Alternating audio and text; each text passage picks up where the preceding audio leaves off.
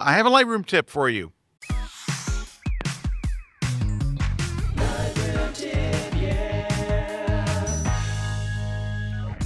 Here's the tip that I have. This is an interesting thing, I think. So you're shooting RAW, and you know that you have this button called Auto that makes an auto exposure, and it's based on AI, right?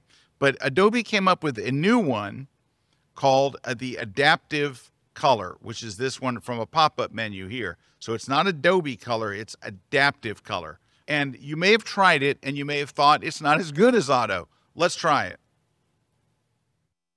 Well, I did okay on this photo, but here's what I want you to do. Number one, try both. Sometimes Adaptive Color looks better, sometimes Auto looks better, and these are just starting places anyway, but they're better starting places than just nothing, right? So it kind of gives you like you're starting on first base. However, there are two advantages to the Adaptive Color that you may not be aware of that I think are kind of interesting. First off, I want to show you let me just reset this. What Auto does, right? I'm going to click Auto. What Auto does is, look, it moves all your sliders. So basically, it looks at the photo, it analyzes it, and it doesn't move all the sliders. It doesn't move the white balance sliders, but it does move the exposure, contrast, highlights, whatever it needs down here. It does that.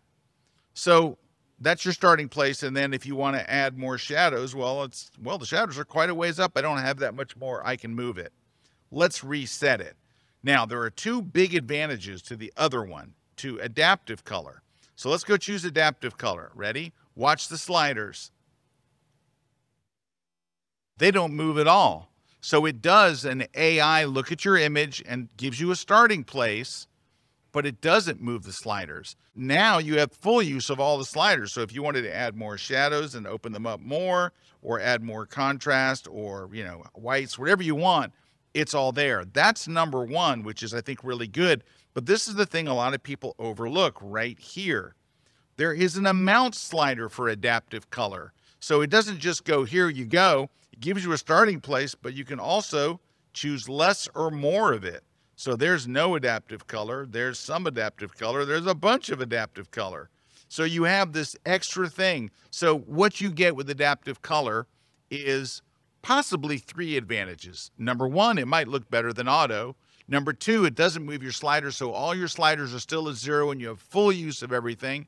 And number three, you have an amount slider that gives you control over it, so it's better than just Auto.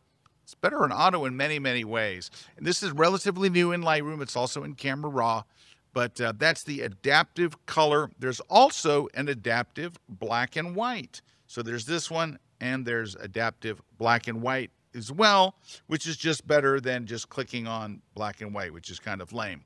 All right, and there you have today's Lightroom tip.